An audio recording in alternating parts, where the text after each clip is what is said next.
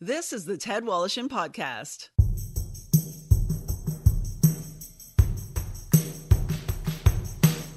Brought to you by Tom's Place. For the finest in men's clothing at unbeatable prices, it's Tom's Place at 190 Baldwin in the heart of Kensington Market. Tom's Place will suit you. And Halenda's, the meat people. Enjoy their award-winning products at selected Metro, Sobeys, Fortino's, and Foodland locations. Halenda's, the way sausage should taste. And now, here's Ted.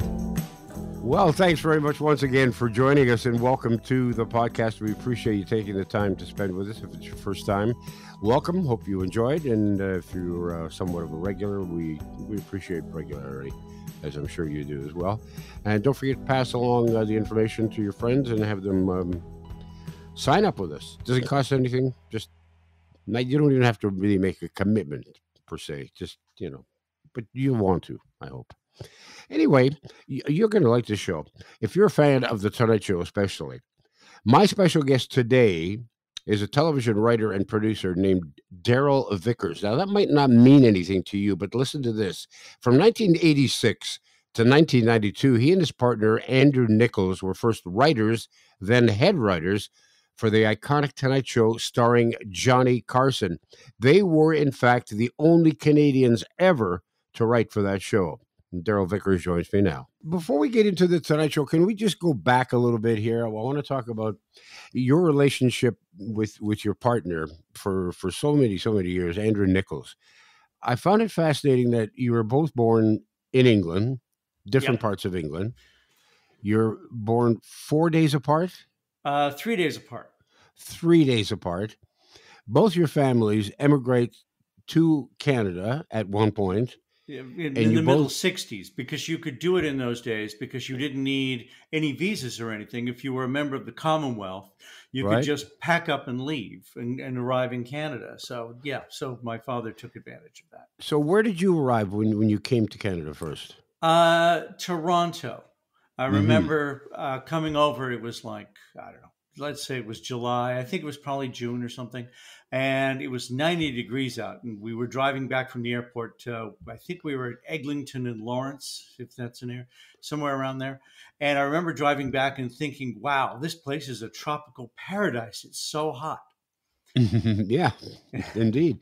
And so Andrew, did he also come to Toronto? Because you met and you went to school together in Oshawa, right? Yeah, I think he was in Oshawa most of the time. He was, I'm trying to think, he was here a little earlier than me, I believe, like maybe a year earlier. And we met in grade 7. So I was here for grade 3. So yeah, I was here a few years before we ran into each other. Right. So you strike up this friendship and this, you have this passion, both of you, for music.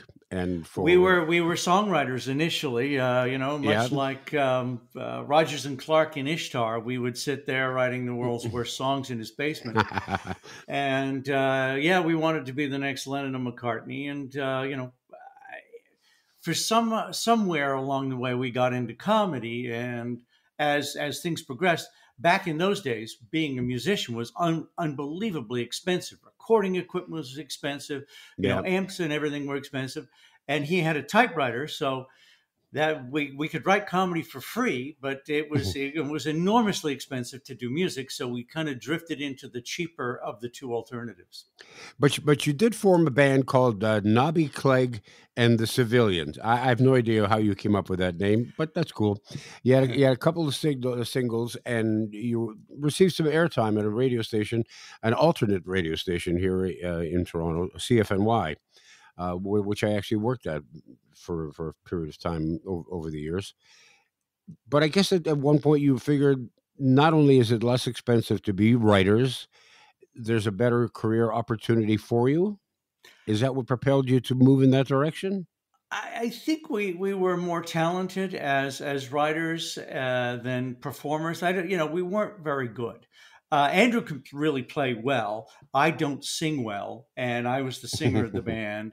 And I think personality-wise, we're probably better off alone in a room than trying to entertain people. So, why not give the material we write to people who actually can entertain, and it was a better system for us.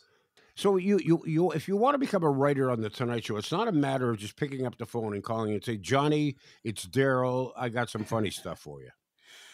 No, he had his favorites, but there was a lot of turnover on the show before Andrew and I actually joined.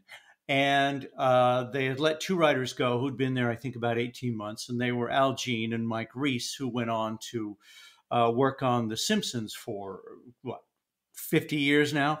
And Al Jean is still there, and Mike does punch up on the show. But our manager had found out through a friend of his on the show who was working with the band that they had let these guys go.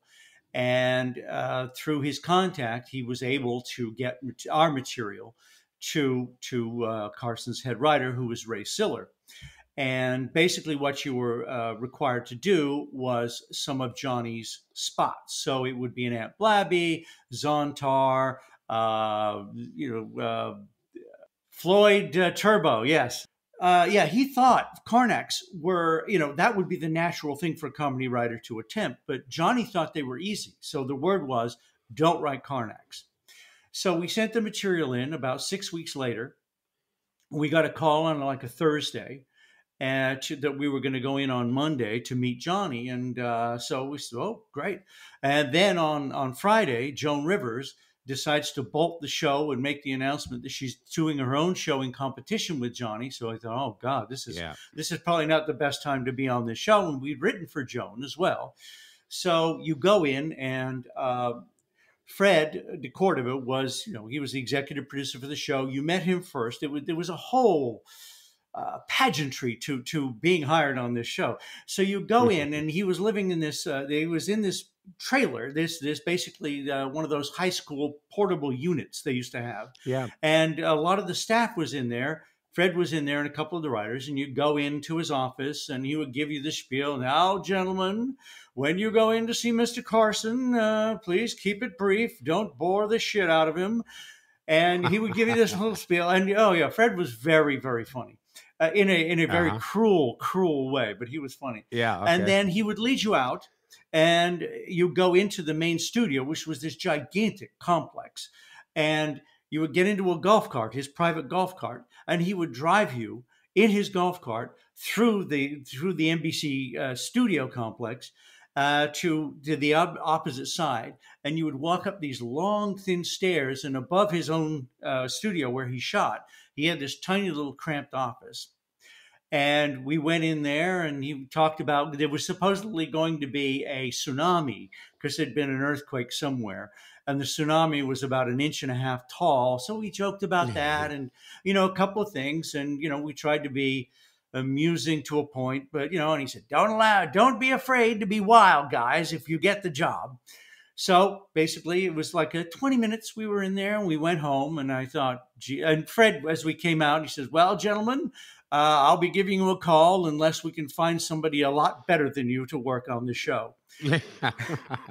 So we went home, and I thought, I can't imagine me working on the Tonight Show. So I thought I was never going to get the gig. And 2 days later, we got the call, and we were hired. So primarily, they wanted you to write sketches for the different characters. They didn't want you to touch Carnac. What about the opening? Oh no, we did write Carnac. We did the sketches. We didn't write the monologue at the time. The show was divided into two groups. There was the people who wrote the sketches, and then there were the monologue writers. And the monologue writers had it easy because they only worked when Johnny worked. The sketch writers had to write all the time because it was much harder to put the sketches together than it was the monologue material. And the monologue material had to be timely. Where a sketch, if you're doing Zontar or whatever, they're not time contingent. Right. Which did you prefer? Well, eventually we did both. They were different disciplines. When we became head writers, it was difficult doing both because basically we would show up at 8 o'clock in the morning and we would write till 10 o'clock. You didn't want to do too many jokes because he got 5 or 6 things. We found out that 2.5 pages of jokes was about it. If you gave him 5 pages, you basically got nothing in because his eyes would glaze over. It was just too many jokes to read. So there was a perfect number. I have no idea how many jokes would be on 5 pages, three pages, but you didn't want to go over 3 pages. So that was until about 10. Johnny would call us at about 10:15 and go over what the desk spot was for that day. And Andrew always took that call because Johnny did not like to talk on the phone. He was very businesslike, and I just didn't think I could stand the pressure. So Andrew would pick up the phone. It'd be, okay, Johnny, we're going to do Karnak today. We're going to do Zontar. We're going to bring down the props at 2:30. We'll go over this and that. Okay, goodbye. And that was it. That was the entire conversation. So there was a lot of stress in those things. I only had to talk to him once because I think Andrew was having a tooth removed or something, and I had to do the call with Johnny, and it was very stressful. Now, when you first signed on, you didn't sign on for a year. You signed on for what, 13 weeks at a time? It was a year contract, but broken up. So there was options. So there was a 3-month option, then another 3 months option, then a 6-month option, and with a raise each time. And the first option, they had to let you know 4 weeks in advance if they were letting you go. And Ray didn't like us. I have no idea what the problem was, but he fired us. So we got our notice that we were going to quit. And this is a lot of conversation here, but basically Fred and Peter did not like Ray Siller at all. That's Peter LaSalle. He was a producer, and Fred was the executive producer. Ray was the head writer, who was the guy who hired and fired the writers. So there was always this animosity between the two camps. And basically, one day we were writing for Gary Shandling because he was one of the guest hosts. And Peter came into Gary's dressing room, and Gary said, those guys are really good. Those guys are really funny. And Peter said, well, that's weird because Ray says they're not contributing, and we just fired them. And Gary said, I think you're making a mistake. So Fred and Peter come to us, and they said, all I hear from Ray is you're not contributing. I said, well, we'd written literally 1,000 pages of desk spot by then. So we gave him our best bits, and we gave them to Fred, and Fred gave them to Johnny. So it's literally our last day at work, and we get a call from Fred. He wants us to come down to his office. So we go down to his office, and we sit there, and he says, now, gentlemen, I'm going to ask you a question, and I want you to tell me absolutely truthfully what the answer is. Did you give this material that I'm holding here in my hand to Ray Siller? And we said yes. And he said, I'm going to ask you one more time just to make it absolutely clear. Did you hand this material to Ray Siller? And he said, yes, we did. Go back to your offices, gentlemen, and perhaps there'll be a call. So I don't know. It was like 4:00. Our day ended at 5:30, and our careers ended at 5:30. And Fred called and said, you're not leaving. So he hired us back. So we come back on the show, and 3 months later, we go past the 4-week point where they have to let you know that they're going to fire you. So right. I phoned Ted, who's our manager, and I said, oh, we're past this point. Now, we get automatically picked up. Don't call him. Don't call and ask if we've been picked up. For some reason, Ted phones up and asks if we've been picked up, and Ray fires us again. So we've been fired twice now. And so basically what happens was my wife looks at the contract and says, well, no, they've waited too long. They have to give you 4 weeks notice, and it's only 2 weeks. So we went to Fred or the union or whoever, I can't remember at the moment, and they hired us back. But instead of our 6 weeks, which we would have been picked up for, we were only hired for 6 months. We were only hired for 3 months. And at this point, what happened was they brought this other writer on, and Patrick, and he was writing monologue and the desk spots. Now, the difference between the two was the sketches and all that material went to Ray. The monologue material went directly to Johnny. So I phoned up Peter LaSalle, and I said, we'd like to write monologue. because then we'd have material that Johnny would actually see every day, and he'd see how funny we were. So that's what happened. We started sending monologue in to Johnny, and Ray never fired us again. And when he got fired, like a couple of years later, we took his job. So he was probably wise to fire us, because we eventually replaced him. Big difference between being a staff writer and being a head writer, I would imagine, other than the money. It's everybody's dream to write for the Tonight Show. When we were in Canada, writing in Oshawa, it was the dream. And then you come down and you think, boy, I'd love to be the head writer. We had been on the show for 2.5 years, so we knew how the show worked. And we took over as head writers 2 weeks before Christmas. And then there was a 3-week Christmas break. And we did our 2 weeks as head writers of the show. And I spent that 3 weeks dreading going back. The pressure was so hard, because the difference between the two was, when you're just a writer, you're sending the material to the head writer and he's putting everything together. When you're the head writer, you're deciding what is funny and what is not funny. And you are giving it to Johnny Carson and saying, Johnny, I believe this is the funniest stuff we have, and you should do this in front of America. And that difference it was crushing.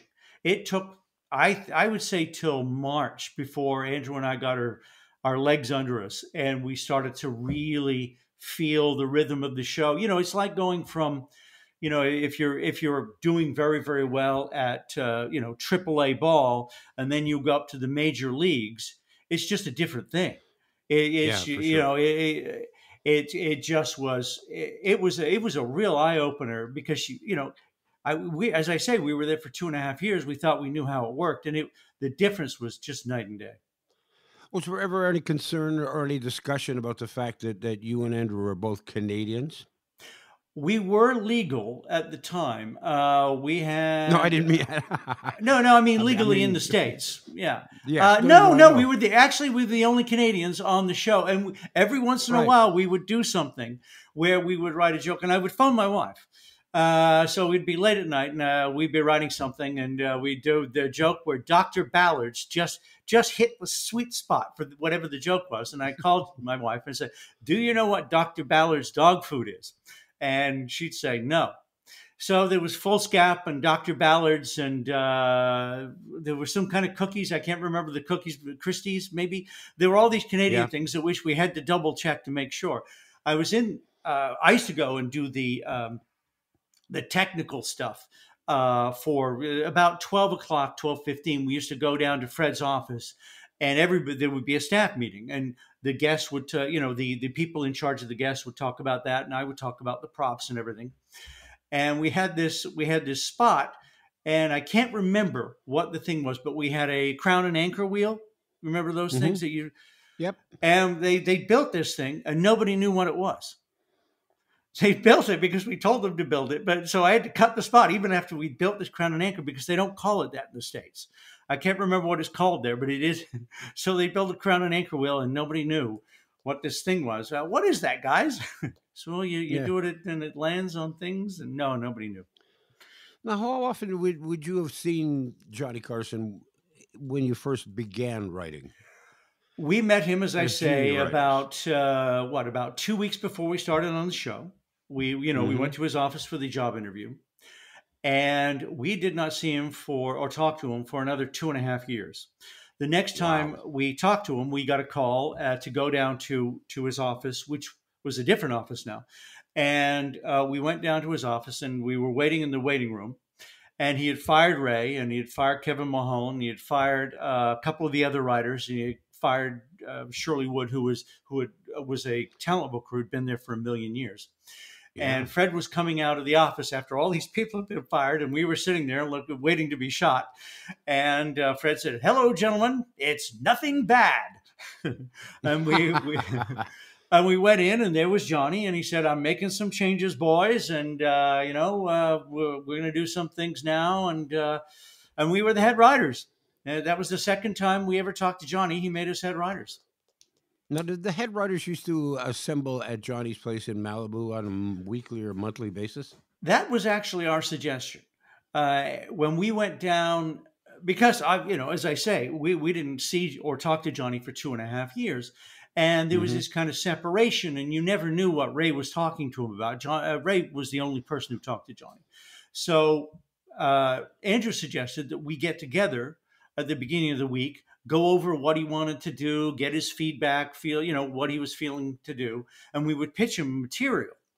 And so he liked the idea. So we would and it was a long thing. We had to drive to Malibu every Monday morning. And he had his gigantic house, and then across the street there was a crescent, and in the middle of the crescent, with these gigantic walls, he had his tennis complex and a big tennis pavilion overlooking his court. And we would go there every Monday, and Rolf, his butler, would serve us orange juice, and we would sit around this big coral table overlooking his tennis court, and we would pitch him ideas. Well, maybe we haven't done Karnak in a while. Let's do Expressions Nobody Here. Let's do Turbo because so-and-so is in the news at the moment. And when we ran short of stuff to pitch him, we would ask him about Bob Hope. And then he would talk for another hour, and then we'd go back and write our stuff. Now, he didn't like Bob Hope, did he? I think he was frustrated. The thing was that by the time we were on the show, Bob was well into his 80s, couldn't hear, couldn't see very well. And he had to be on the show 4 times a year because he had a deal with NBC to do 4 specials. So Bob would always come on the show to do pieces, do a little press for his special. And then afterwards, he would use our audience to do the monologue. So basically, everybody would ask to stay after the show, and he would come out and do 90 minutes of jokes straight. And they would film them, and he would cut that down to 5 minutes for the show. But when he was on the show, because he couldn't hear, you had to do the questions in order. You could not change anything because he would answer the question he had memorized if you asked him a different question. And, he just wasn't there so Johnny was very frustrated with that because, he liked to have a little spontaneity, and if something came up, he liked to go with whatever was. You couldn't do that with Bob because he couldn't hear what was going on. Conversely, he loved Jack Benny. Jack Benny was like a hero, an idol to him. Oh, no, he loved Jack. He, obviously, Mr. Benny was long past by the time we were on the show, but he would often talk about Jack Benny. He would just, he said one of the things that Jack was an enthusiast about things. Everything, if he liked something, it was the greatest. So he said one day, this was way back in New York in the 60s, he had Jack on the show. And, he was a huge fan. So he invited Jack to his apartment in New York. And they would sit and watch the show together that night. And so he said his wife was out of town or something. So Johnny was going to make dinner for them. And he had no idea what he made. So he made like chicken noodle soup or something. And it was something he got in a package or a can, and he put it in and he heated it up, puts it in a couple of bowls, and they're sitting there and they're waiting for the show. And Jack tastes it and he says, this is the best chicken noodle soup I have ever had. You talk about Freddie DeCordova being the executive producer and Peter LaSalle being a producer. From what I've read and what I've heard, LaSalle was really the hardworking guy, and Freddie DeCordova was the schmoozer, like to have a cocktail on set. He did like to drink. He would drink on the side. He would have and I never saw him, but I know the prop guys would talk about it. He had a tumbler of vodka. He didn't drink during the day, but he would have a tumbler of vodka and he would sip it while the show went on. Fred was just, he knew people, and he was which Peter never did. Fred was the axe man. So if somebody was going to get fired, if you got a call in the middle of the day to go to Fred's office, it was never good. One of the writers on the show who, because Johnny would fire and hire writers back. I mean, when I was the head writer, Bob Smith, who was a genius, it was his 3rd time on the show. And we had another writer who was really, really funny named Tom Finnegan. And he said Finnegan got called down to Fred's office and fired one day. And he had like 3 or 4 kids, and and he was never good with money, and he was broke. And so he was really depressed, he said. And he just had, Fred tell him to pack his bags. So he goes to the mall with his family, and he's afraid to tell them that he's been fired from the show. So he takes him to a movie, and he takes him to King of Comedy with De Niro. And he said he's sitting there being all depressed, and all of a sudden a 20-foot Fred de Cordova shows up on the screen because he was in the movie. Yeah. Ted Woloshyn returns in a moment. Have you been tasked with the role of a state executor, or expected maybe in the future you will be? Well, if so, let me make your life a lot simpler by introducing you to my friend Debbie Stanley. Debbie is the founder of ETP Canada. They specialize in estate administration. Their goal simply is to help Canadian executors understand their role and how to deal with the loved one's estate. Let's face it, there's no school for this, but ETP Canada offers services such as executor support, estate accounting, and they have a new online course called Executor Ready. It's an engaging video designed to make estate administration easier and affordable. And those are 2 comforting thoughts during a stressful time. So call Debbie Stanley at 1-866-309-0387. That's 1-866-309-0387.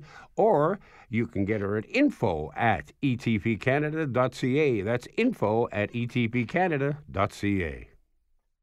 I've had the great fortune to say that I've been associated with one of Toronto's finest names in men's clothing for more than 25 years. Tom's Place. Founded by Tom Mahalick's father in 1958, Tom's Place offers brand-name men's apparel at unbeatable prices. But more than that, they boast a long-serving, knowledgeable, and friendly staff that can assist you whether you're looking for casual or formal attire. And they have plenty of first-class tailors on site. In addition, Tom and his family are well known for their philanthropic work. So if you're looking to deal with great people who can fulfill your clothing desires at outstanding prices, do yourself a favor and visit Tom's Place. They're open weekdays from 11 to 6, Saturdays 10 to 5, and Sundays noon to 5. You'll find Tom's Place at 190 Baldwin in the heart of Kensington Market, or check them out online at toms-place.com. Tom's Place will suit you. Now back to Ted Woloshyn. You got to work with all these guest hosts, but you didn't write for all the guest hosts. I take it Leno came with his own set of writers. Yeah, we wrote for Gary Shandling. I don't remember them all, but John Larroquette, Tony Danza, Chevy Chase, Patrick Duffy we wrote for. The people we didn't write for, basically Billy Crystal had his own bit ready.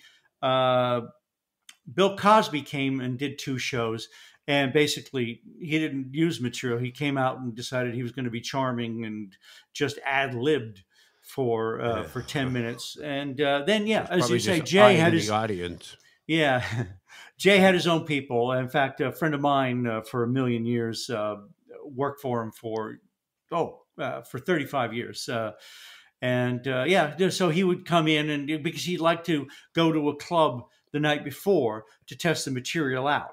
So, we could never write material for him the day before because, we were being paid by the show. So he would bring his own material in, and he would be fully prepared. And what about Letterman? Did you work with Letterman at all?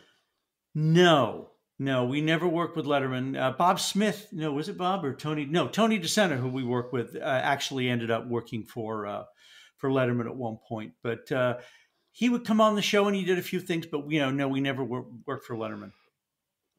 If for people who saw, I think it was called the Late Shift, which chronicled the battle between Leno and Letterman in getting Johnny's job and how everything sort of played out, and it was kind of ugly. It was really ugly. And Leno had a manager named Helen Kushnick, who I've heard stories about Helen Kushnick that made the hair on my neck curl. And that's tough to do. She was a tough woman. Yes. And I know that, because when basically the story broke that they were going to let Johnny go, which, was kind of bullshit. But, Leno claimed he had no idea where the story came from, but everybody knew it was Helen. Helen was just seeding everything. And she actually got our office when Leno took over the show. And apparently, when she got fired, there was a gigantic party for the staff. Everybody was overjoyed that she was leaving the show, that she'd been shit canned. But she did not. She was a very tough woman, and she did not have many friends. And when Joan Rivers decided to leave, that ended a long-time friendship that she had with Johnny, because Johnny thought that it was dishonorable that she bailed on him. He was very loyal to her, and it was never easy, especially in the '60s, to be a woman comic. I mean, you would know, because there were very few women comics. And, he brought her on the show, and she was on the show a million times. And then he made her, the permanent host. I mean, he was unbelievably loyal to her. Johnny was very loyal to people who you had to be talented, but B, that, that were loyal to you. He felt there should be some reciprocation. And I think he probably would have been fine with her going over to Fox if she had, gone to him and said, I've been offered this thing. I think it's a good opportunity. What do you think? And I think Johnny probably would have said, go do it, because he crushed everybody who'd gone and done shows. Nobody had ever, but she just did it in such a classless way by just, sucker punching him he heard it through the press in this big announcement that she's going to knock him off the air. And I just think he was very hurt by it, because I think he considered her to be a friend, and she obviously wasn't. She was a very troubled woman. Was she well liked on the show? She was a very odd person, and I know that I don't think she was. Actually, there's a story in her book that when she used to go on vacation, her father was like a doctor or something, and when they used to go on vacation, he used to make them vacation in flop houses because he didn't want to spend any money. But I think this really must have done something to her, because when she was on the Tonight Show, and she was guest hosting, you have a dressing room, and in the dressing room they give you a couple of bolts of paper and a stapler and stationery and drinks and all that kind of thing. And every day in the morning she would call, it was all gone, and they would refill the dressing room. And if she was on for 5 days, they had to refill the dressing room every 5 days. And when she was in Vegas, you got a complimentary bar if you were a headline, right? They'd have that little refrigerator. And she would empty the bar every night. And she had a lockup in Vegas. And she would put all this booze, the mini bottles and the half bottles, she would put it all in this locker. And once a year, she would send a couple of guys in a truck, pick up all this booze. She would drive it back to LA, and she would steam the labels off, and she would put her own personal labels on these liquor bottles and give them away as gifts. Wow. Yeah. What was his relationship with Ed McMahon like? Darrell Vickers, I'm speaking with, he was one of the head writers, along with his colleague, I should say. Certainly, I've made Andrew two people. He has the talent of two people. Yeah, he's okay. Well, there you go. That's just for you, Andrew. They had an interesting relationship. It was Ed. By the time we were on the show, and the wild days were gone for Johnny and Ed. Ed really was floating. I mean, Johnny still took the show very, very seriously, but Ed had, he was in a kind of a cruise control thing. So it was like, he didn't want to use Ed for too much, because you couldn't rely on him we did a thing called, it was a mystic, and I've lost his name now. So he would do this thing, and Ed had a big part in this particular thing. He would do questions, and he would go into the audience, and there was a whole, and Ed loved to do it because he got to do some acting in this thing. And, he went into the audience and just okay, I'm going to watch my language. He goofed it up.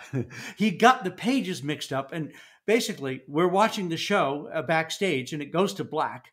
And then when we came back, Johnny was sitting at the desk. He just cut the bit short. And Ed just was there. You couldn't trust him. So it was kind of like he was like that kind of person, your pal who did, who's a bit of a goof, but you bring him along because you've always brought him along. I think there was a tiny bit of that by the end of the run. Right. I recall seeing one episode of the Tonight Show, because of course you can see them all. They're all available now, where Ed is sitting there next to Johnny, and you can tell that he's had a couple of wobbly pops. And and Johnny looked at him and he's laughing and he says, "You really think you're fooling them, don't you? You really think you're pulling this off?" That was before my time. Though one day on his birthday, he went out with the boys, and he came back, and he had a dressing room downstairs, but he had an office just around the corner from our office, and the door was open, and when he got back from lunch. He was there all afternoon, laying on the couch, trying to sober up for the show, and all the writers were placing bets on whether he would actually be able to pull himself together or not to be able to make the show that night. Yeah, I heard an interview with Peter LaSalle once, and he said, to this day, he says he can't comprehend in his own mind how somebody like Johnny Carson, who could get up and entertain millions of people and was so open and gregarious, and yet would go to a party at somebody's house and sit in a corner by himself because he was so shy. Was he really that shy, or that introverted, or did he not care about people?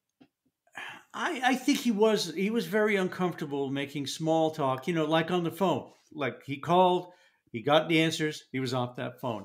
When we went for the job interview, and he didn't know us, he had a little affectation. He would wink at you. And when he knew you, he didn't wink at you. It was a nervous tick he had. Right. So he was, again, here was this legend meeting two idiots from Canada and their manager. And, he was winking because he was uncomfortable in that moment. Right. So I can believe that there are any number of performers that are completely different people. It's like some sports figures who are on the ice. They're the most miserable sons of bitches. They're elbowing you and they're cheating and they're sticking with their stick. And when they're off their ice, they're the nicest guy in the world. It's just like there's this split personality, and there are some performers like that are very. And why you would have that if you were an introvert? Why you would have that compulsion to get on stage? And Johnny did start out as a writer. He did comedy and things, but he wrote for, I think, Benny, and he wrote for any number of shows before he actually became a full-time entertainer. Well, David Letterman is the same type of personality as well. Antisocial, hated show business, just didn't want to do anything to do with the big parties and anything. I would say, just knowing the stories I've heard, because I don't know Letterman, but he was even more, I think, shy and troubled in his private life than Johnny. Yeah, he was from the stories I heard, he was a very odd duck. I forgot to ask you this, Darrell. How old were you and Andrew when you first got your job as writers on The Tonight Show? We were, let me think, it was 26, we were 29, 28, 29, somewhere in there. Yeah. That's pretty pretty heavy duty stuff for a young man. When you're talking about literally dealing with an icon, the show that nobody could knock off the air. Well, interesting. Years before that, speaking of legends, I mean, we got a call one day from George Carlin, and we'd known his brother, but apparently his brother had given George a script we'd written, and we got a call and George was on a plane somewhere going to a show, and he said, "Listen, I'm doing this HBO special, and it's going to be a sitcom, and I'm having trouble putting it together, and I wondered if you guys would come in and help me with it."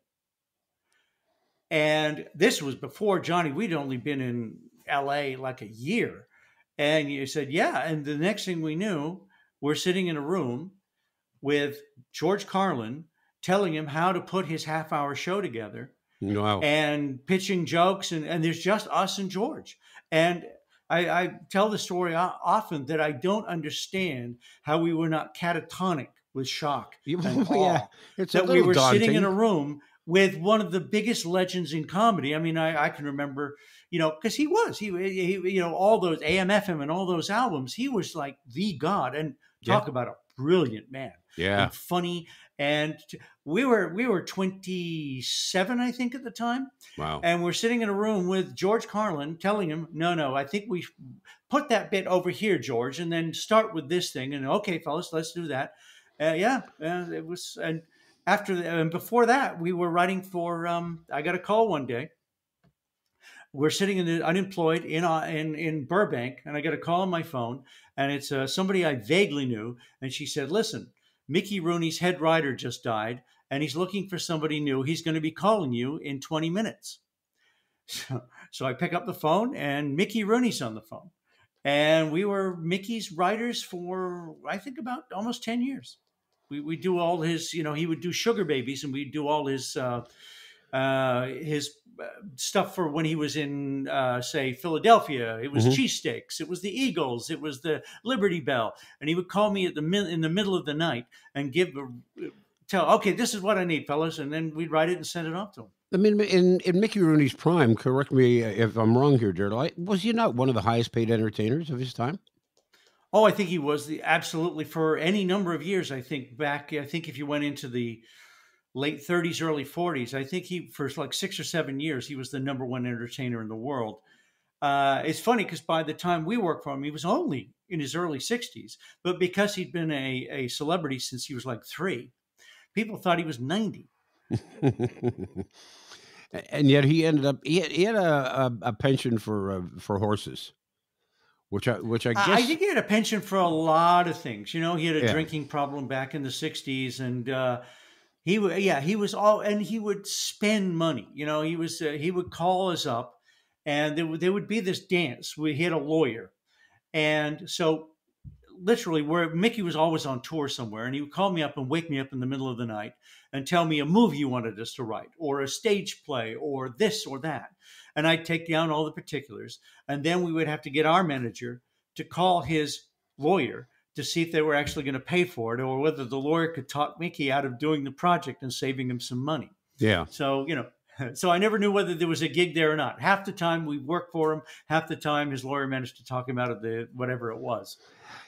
I don't think it comes to as much of a surprise to people that Carson wanted Letterman to take over for him. He didn't want Jay Leno. He didn't really like Jay Leno. He felt, I think he liked Jay. I mean, Jay's a nice guy, but again, Johnny had a very strong feeling of what, right and wrong was. And he felt that Letterman had done his time, had been a very loyal guy, had done the 12:30 slot, and then should be moved up because, he'd proven that he could do it. Whereas Jay had been, a nice guest host, but he had not, how many, I think Letterman had done it for 10, 12 years by then. Something so like he that. just felt it was a natural thing for Jay to take that, for Letterman to take the spot. And Jay should have probably taken Letterman's spot and waited his own turn.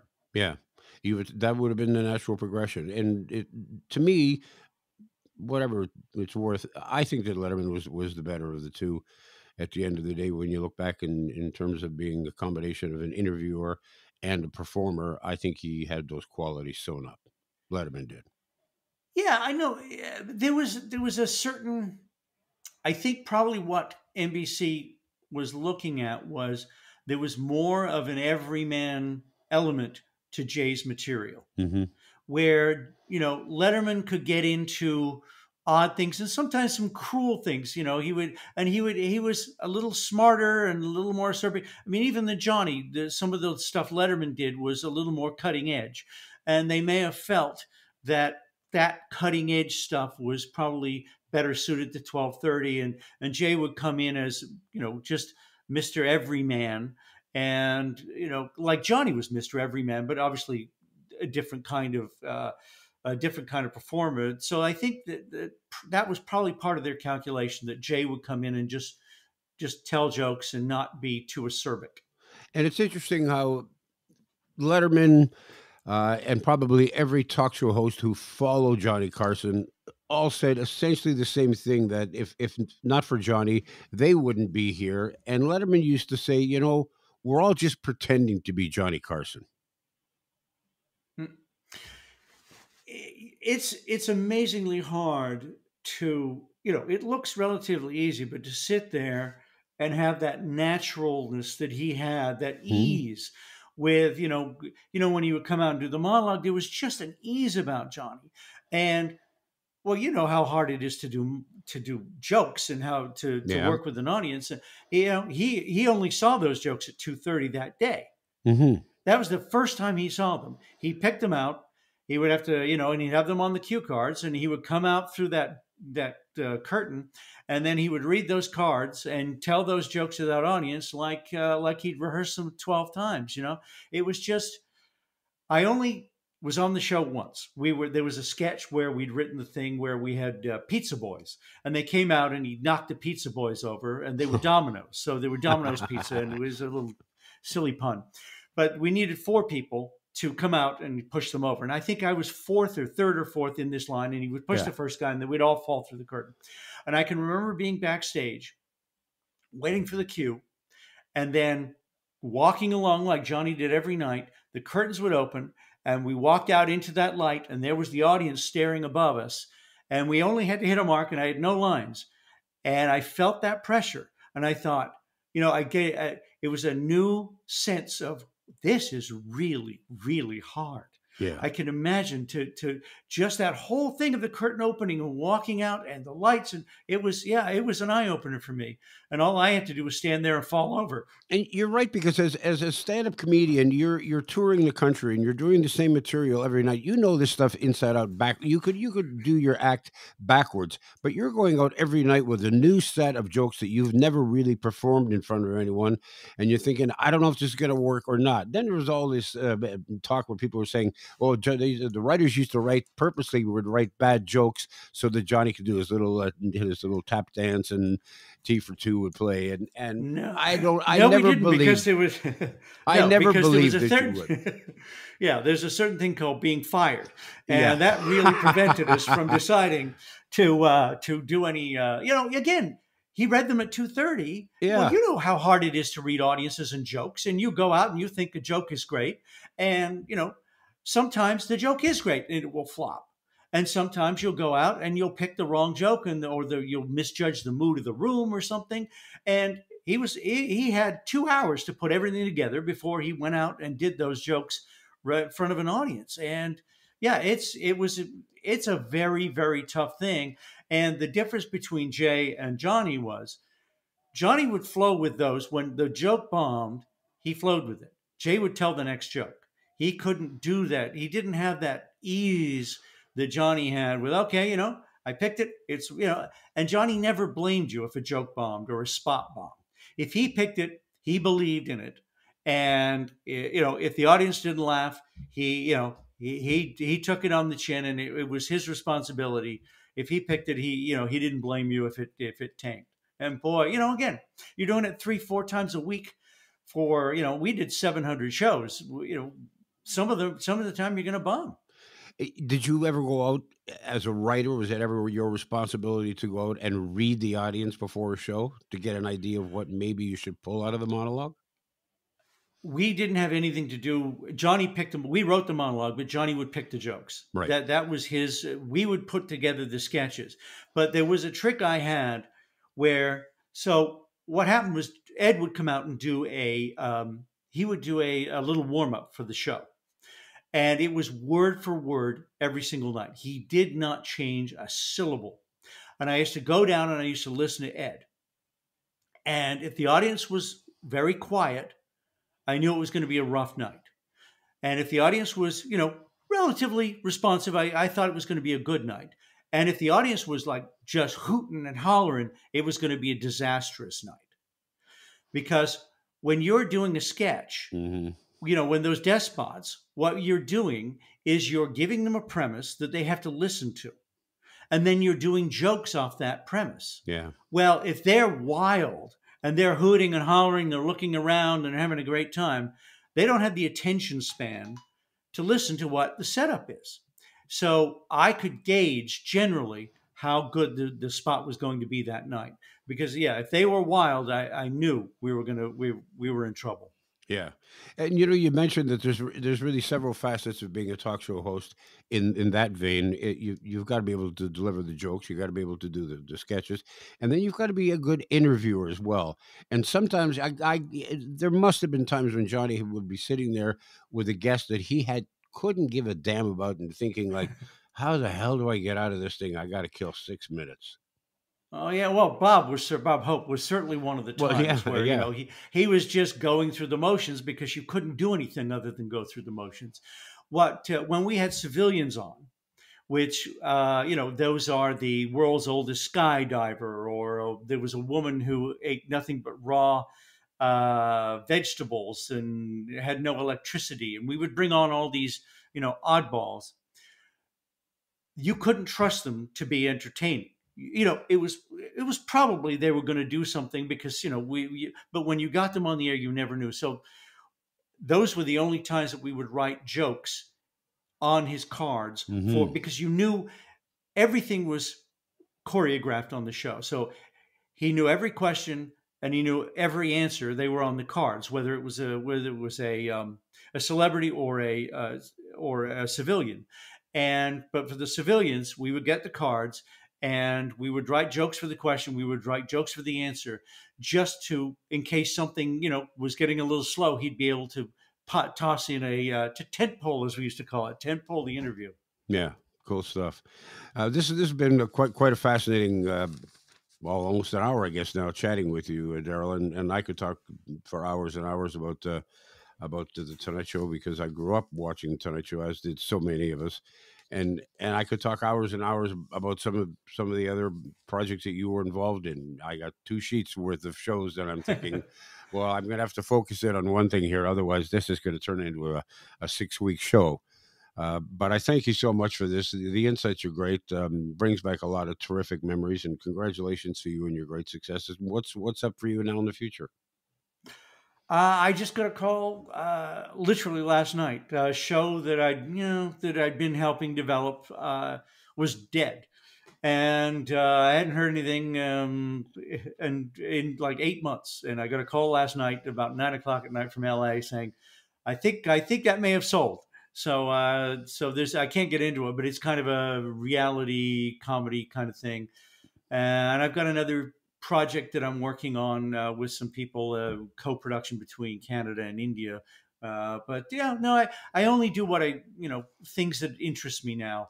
I've moved back to Toronto and I'm semi-retired. So if project comes along that's interesting, I'll jump into it. But the days of having to do crap are hopefully over for me.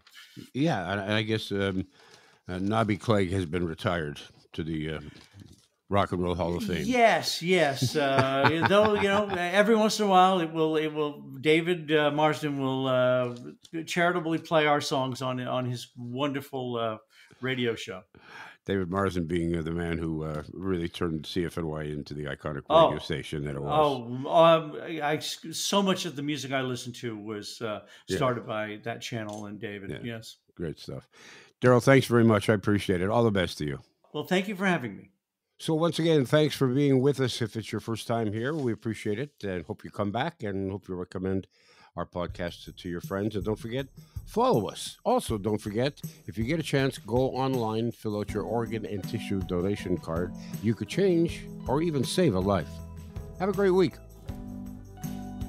The Ted Wallacham Podcast has been brought to you by Halenda's, the meat people. Enjoy their award-winning products at selected Metro, Sobeys, Fortino's, and Foodland locations. Halenda's, the way sausage should taste. And Tom's Place. For the finest in men's clothing at unbeatable prices, it's Tom's Place at 190 Baldwin in the heart of Kensington Market. Tom's Place will suit you. The Ted Wallacham Podcast is produced by Joey Roselli. Technical production by Paul Gatt. Music by Bike Thieves. I'm Becky Coles. Submit your questions and comments to ted@twmedia.ca.